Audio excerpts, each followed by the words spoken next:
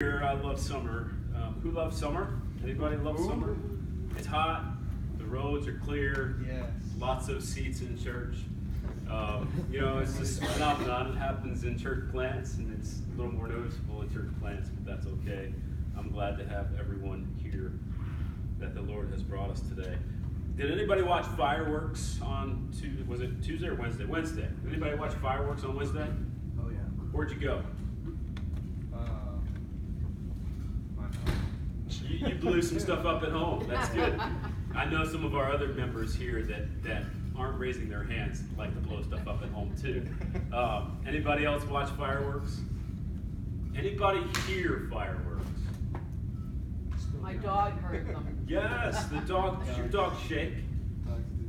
Yes. We had a dog one time, Becky, that this dog was. I love this dog. She set the bar so high for all future animals.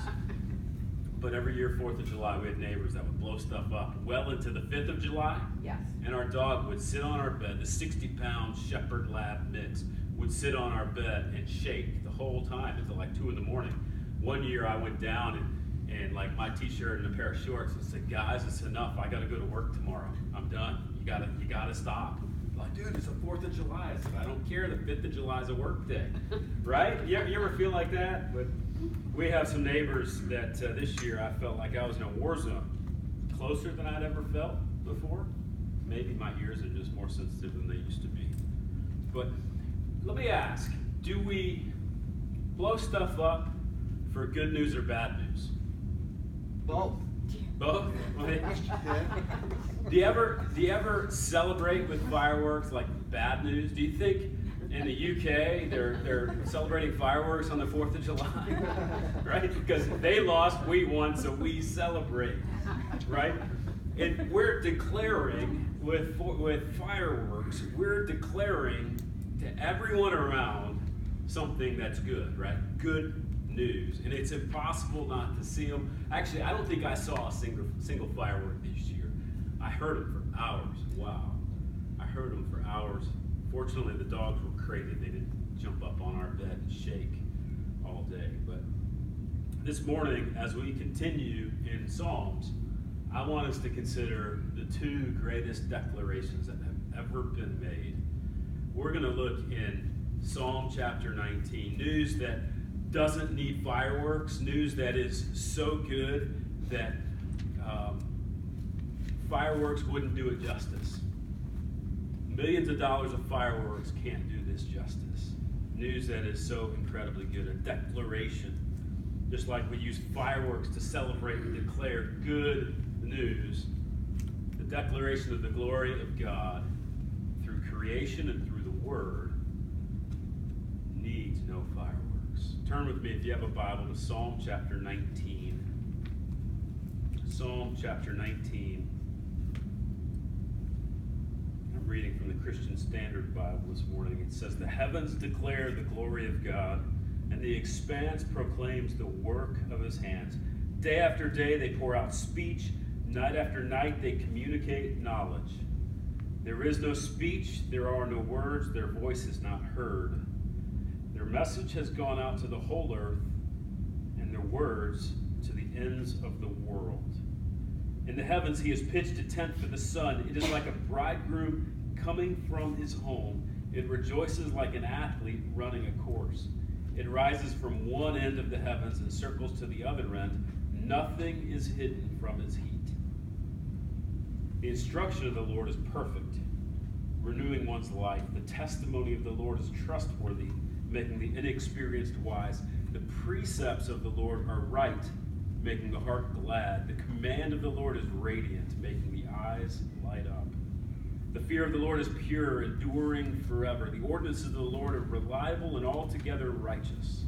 They are more desirable than gold, than an abundance of pure gold, and sweeter than honey dripping from a honeycomb. In addition, your servant is warned by them, and in keeping them there is an abundant reward. Who perceives his unintentional sins? Cleanse me from my hidden faults. Moreover, keep your servant from willful sins. Do not let them rule me. Then I will be blameless and cleansed from blatant rebellion. May the words of my mouth and the meditation of my heart be acceptable to you, Lord, my rock and my redeemer. I love this psalm.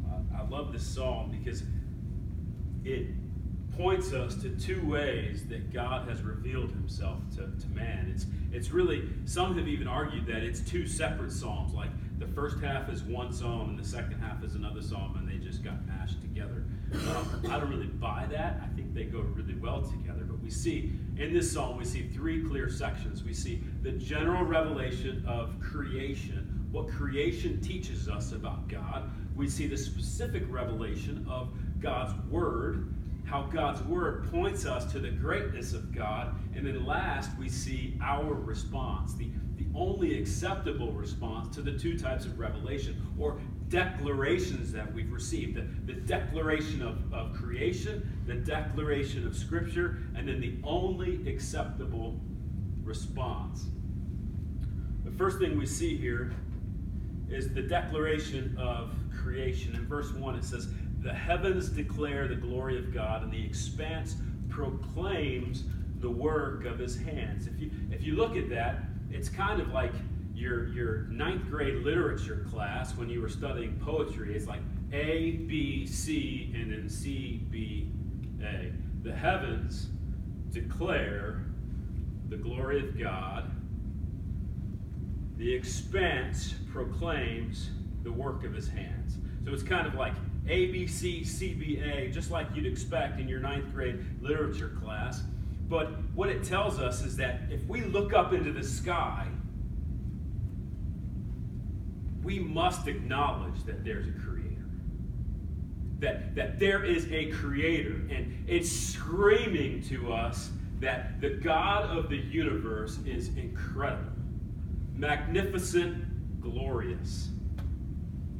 You know, it's hard to define what glory is. But when we see something that is glorious, we know it. When I wake up in the morning and I haven't slept all night, I've tossed and turned, and I get out of bed and I can smell that the coffee is ready. To me, that is glorious. The glory of a sunset. The peace of waves crashing in Anna Maria or Cortez Beach or wherever you go. The peace of the waves. We know when things are glorious. Or if you've been outside working in the sun in July all day and you're covered head to toe in sweat because it's like 98 degrees and it feels like it's 112, and then you have a pitcher of ice water waiting for you. That's glorious. But while it's hard to define what glory is, we know it when we see it. Do we see creation and just look the other way because we're familiar? Or do we see it as the glory of God, revealed generally through creation? It says, the heavens declare, the heavens are screaming the greatness of God. The heavens declare the glory of God. C.S. Lewis wrote that nature gave the word glory a meaning. Nature gave the word glory a meaning. The heavens declare the glory of God. The testimony, the declaration of God's creation is that there is a God that does exist, and he has created all things. And every person that has ever lived or ever will live, God has revealed himself through nature, through general revelation is what theologians call it. General revelation, that God has revealed himself to every person through creation. It says in verse 2 that he reveals knowledge. It communicates knowledge. Day after day they pour out speech.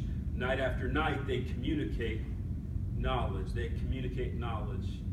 Knowledge of God. I have in a note in my margin of what? The question mark. Knowledge of what? What is the heavens? What is the creation communicating knowledge of? It's communicating knowledge of God. Here's how Paul would write about it in Romans chapter 1. He says, since what can be known about God is evident among them because God has shown it to them.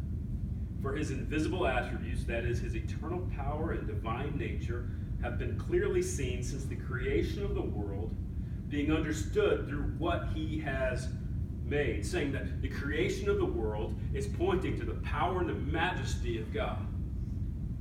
It says, being understood through what he has made. As a result, people are without excuse. All people in all times, past, present, and future, have seen through creation God the Father. And there's no other possible explanation. Because creation screams of the greatness of God. Creation screams of the greatness of God. The magnificence of God. And the next time you see a sunset, or this afternoon as you see a thunderstorm rush in, let it testify to your spirit of the greatness of God. God has revealed himself to all people through his creation. At the end of verse 2, it says they communicate knowledge. God is revealed in nature generally. In verse 3 and 4, it says there is no speech, yet their message has gone out to the whole world. Some things just don't need to be spoken. Some things are so incredible that we don't need words for them.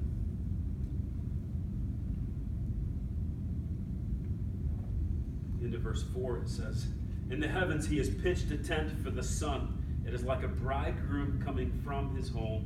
It rejoices like an athlete running a course. In context, 2,800 years ago, many people would have been worshiping the sun. Many people would have created the sun as its own god, the sun god, and neighboring countries near the nation of Israel would have done that as well. They would have said that worshipped the sun as a god. But David, the writer of this psalm, King David, points us to God being the creator of the sun, that he has pitched a tent for it, and he causes it to rise and fall, like a bridegroom leaving his home about to be married. I remember the day that I was married, August 31st, 2002. I could not stop smiling. Now, I don't think anyone would have said I was radiant, but I could not stop smiling. I had this goofy grin, like not even ear to ear, more like temple, like I think my smile rose above my ears to my temples. That's what he's talking about here. It's like a bridegroom coming from his home, leaving his home, about to be married, this incredible day, or like an athlete running a course, finishing a race. You want to see relief and joy. Go on the opposite side of a triathlon finish line. Before we had kids, my wife did a triathlon. And the joy on her face once she crossed the line. The agony 10 steps before the finish line, the agony on her face, because you have to swim, bike, and then run. The agony on her face before she crossed the finish line, just 10 steps before, but the joy on her face once she crossed the finish line. All of this, the sun, like a bridegroom leaving his home about to be married, like a runner completing his course, that's the testimony of God.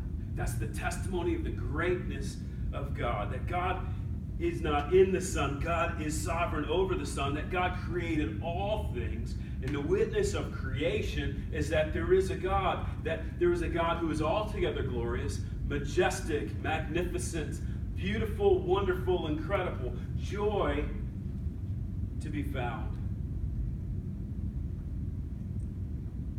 And I would suggest to you that from this text and the text in Romans chapter 1 and other passages from Genesis to Revelation, that all people have some knowledge of God as revealed through creation. The problem is that the testimony of creation, the declaration that creation gives to us, doesn't persuade us. It doesn't press us to seek God more completely and more thoroughly, more specifically. The testimony of creation does not press us toward God because of the sinfulness in our own hearts.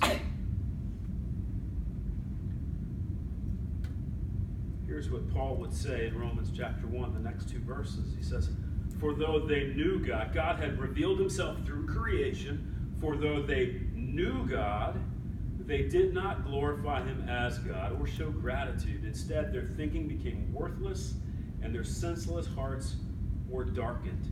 Claiming to be wise, they became fools and exchanged the glory of the immortal God for images resembling mortal man, birds, four-footed animals, and reptiles.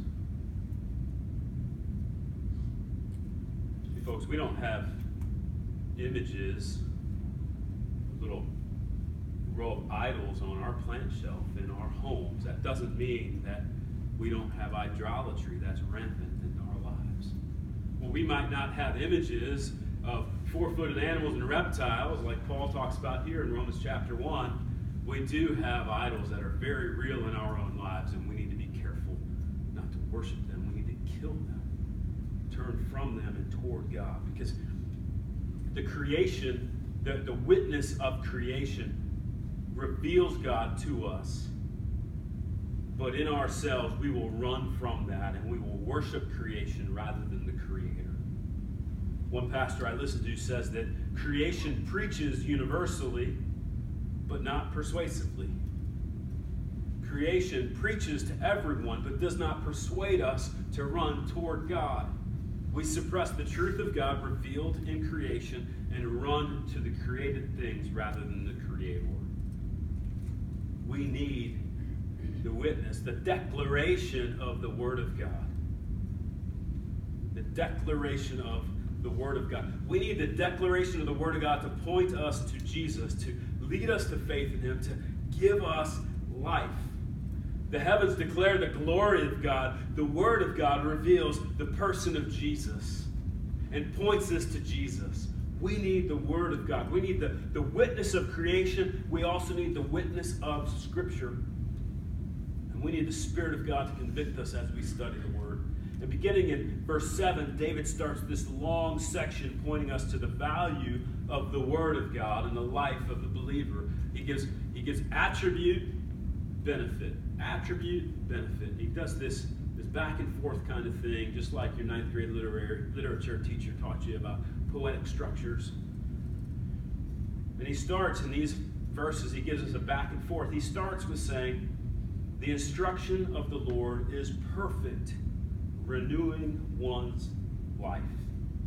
It's perfect, without flaw, without error. It's productive for its intended purpose. Not only is it productive, it's complete. It lacks nothing. It's perfect. And the purpose, the intended purpose of the Word of God is to give us life. It says it's perfect, renewing one's soul, renewing one's life. Other English translations would say reviving the soul. Now, I am not the smartest guy around, not the smartest guy in the room, not the smartest guy in most rooms. But I know that things that are healthy and thriving don't need to be revived. Things that are healthy and thriving don't need to be renewed. He says, the instructions of the Lord are perfect, renewing one's life. What that's teaching us is that apart from the Word of God, our lives are not healthy, are not in the proper posture, are not where they're intended to be, need to be revived, renewed. We don't revive and renew healthy things, we revive and renew dead things. Apart from the Word of God, we need life. And we can find it in the Word of God. He says, the instructions of the Lord is perfect, renewing one's life. The Word of God will accomplish its intended purpose. The Word of God will accomplish its intended purpose. And the intended purpose of the Word is to give life to those who through repentance and faith believe. purpose of the word is to give life. And one commentator that I read this week, he said, the word of God revives so that we can repent and then we can return back to it. Revive, repent, return. Revive, repent, return. It's perfect. It's complete. It will accomplish its intended purpose. It is lacking nothing. Next it says trustworthy. The word is trustworthy. The testimony of the Lord is trustworthy, making the inexperienced wise. Because this word is perfectly complete, it can be trusted. It is the only foundation for our lives. The only thing that will last is the word of God. It is worthy of our lives. It is worthy to be the foundation of our life. In it we find the wisdom of God. And when I say the wisdom of God, I don't mean like 6 steps to a happy marriage or 4 steps to obedient children. You know, that's not a sermon. That's a pep talk. Okay? What I do say is that it points us to things that ultimately matter. Not things that'll matter for 10 or 15 or 20 years, but things that will matter for eternity. This book is trustworthy, making the inexperienced, the picture of the novice, making the novice wise.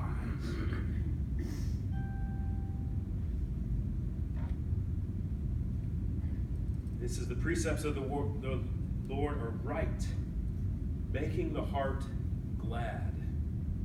The precepts of the Lord are right, making the heart glad. You know, if you say you have a right way and a wrong way, people will hate you. People will hate you. To say that there is a right way and a wrong way, because no one wants to hear that they're wrong.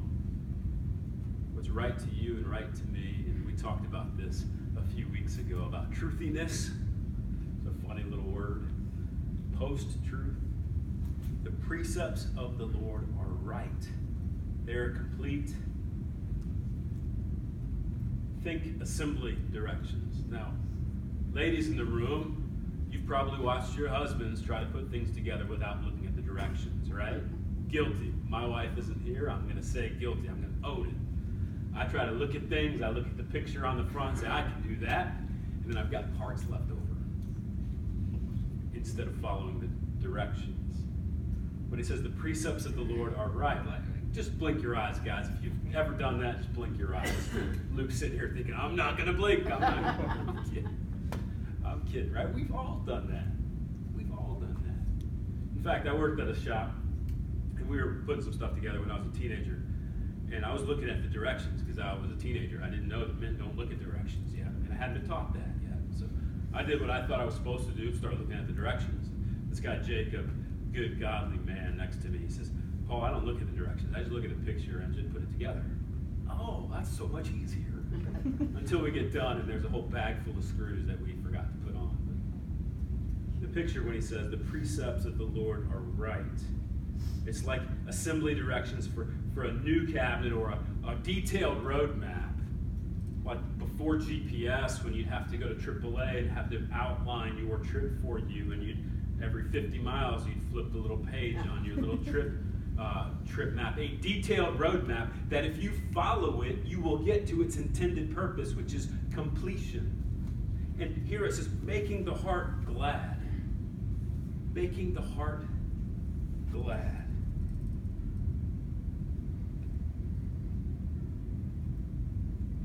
I think there's a connection between gladness of heart and completion. Knowing that God's path, God's direction for us will lead us to where He intends for us to be. And following that, not perfectly, because we all screw up, but when we venture off, we pull out our map and we get back on the right path. Following God's path for our lives will make our hearts glad. It will not fill up your bank account, but it will make your heart glad. And I'll take a glad heart over a full bank account any day of the week.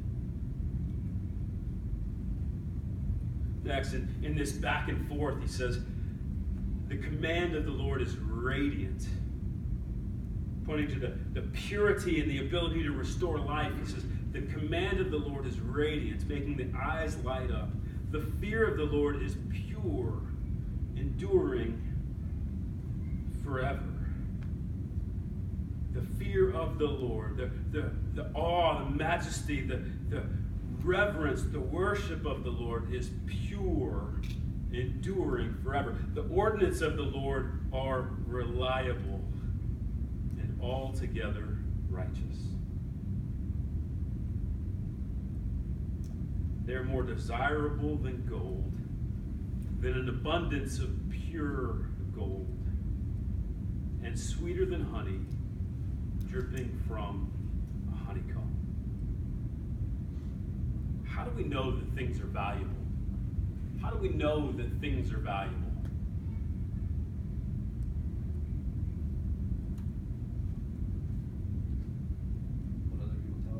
What other people tell us, right?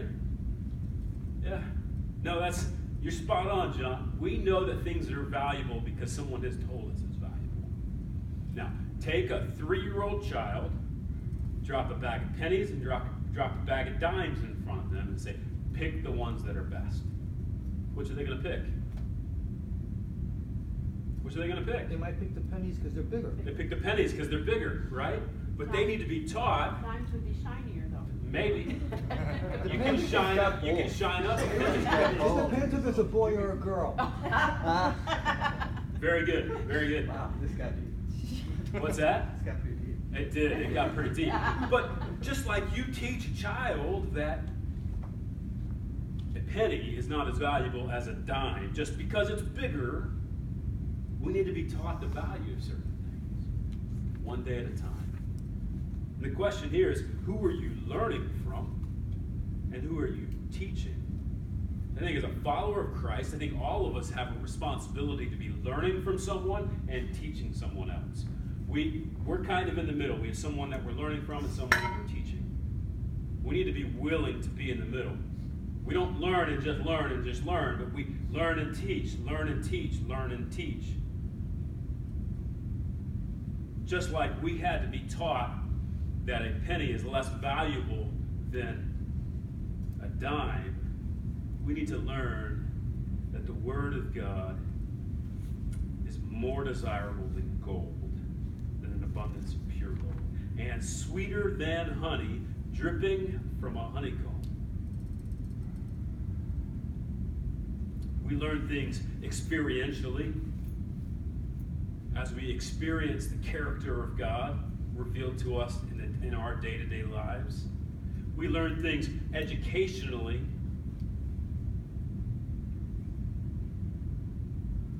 How can we learn the value of God's Word? How can we learn the value of God's Word? How can we discover the value of God's Word? Read it. Read it. Live it. Live it. We think experientially, as I read about the faithfulness of God and the words of this book, and then I see the faithfulness of God in my own life. As I read about the graciousness of God in the words of this book, and I experience the graciousness of God in my own life.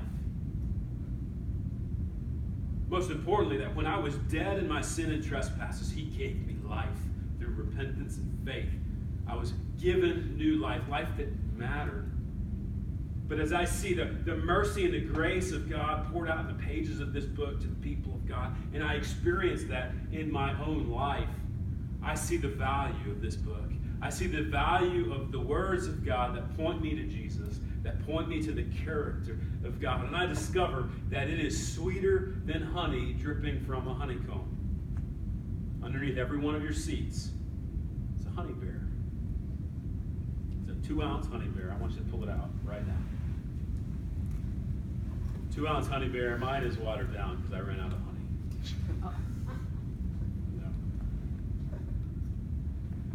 So, it's Publix honey. Publix honey. It's good honey. Underneath everybody's seat is a honey bear. And I want you today when you take yours home, when you go home, I want you to place this in a place where you study, in a place where you read, in a place where you pray, in a place where you just contemplate life. And I don't want you to use the honey, although if you taste it, it's really good honey. But I want you to contemplate the value of God's word in your own life. It's sweeter than honey, dripping straight from a honeycomb. See, I know that everything I put honey in becomes better. Right? A cup of tea, better with honey. Better with honey. A batch of cookies, better with honey. Whatever you use it for baking, if you pull it out of the recipe, it's not going to be that good. You put it back in, and it's going to make everything better. I love honey. I love honey. Psalm 19 says, your word is more precious than gold, and an abundance of pure gold. It is sweeter than honey, dripping straight from the honeycomb.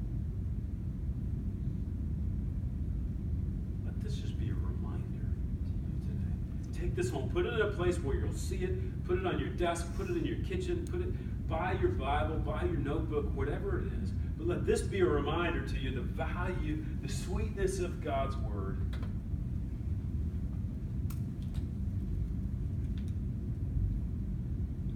It says that we're warned by them. We're offered a reward for keeping it. It says, verse 11, in addition, your servant is warned by them, meaning the words of God, the ordinances of God, and in keeping them there is an abundant reward. Not a reward in terms of money, financial gain, but instead life, God-given joy, joy that is indescribable, joy that is not dependent on your circumstance, is not dependent on the stock market, is not dependent on the weather. Joy that is over all of those things. The reward of being known completely by God, being forgiven completely by God, and being sent boldly by God. Indescribable peace and joy is the reward for those who through faith trust in Jesus. Lastly, we see the response. The last thing. How do we respond? It says in verse 12, who perceives his unintentional sins? Cleanse me from my hidden faults. God's revelation through creation, God's specific revelation through his word, pointing us to Jesus, must lead us to repentance. Must lead us to repentance because we realize that even our unintentional sins are an affront before God or an assault of God's holiness. That even the things we do out of routine, not even on purpose, are worthy of death. We must respond in repentance. The Word of God points us to the need for repentance and promises us life in Christ, those who repent and believe in Jesus and follow him. Verse 13, he says, moreover, keep your servant from willful sins. Do not let them rule me. The thought of a willful sin gives the idea of an arrogant rebellion. Like the child that refuses to listen when you say don't do, touch, sit, whatever. I was talking with a friend of mine this morning, Friday evening. A good friend of mine was in from out of town. We were catching up on family and life. I see this guy and his family about once a year. And he said to me, Alexis is giving me a hard time. She's getting in this stubborn phase. She said that we were at the park and she stood outside our van and said, I refuse to get into this van unless it's going to the Cat Depot. Oh,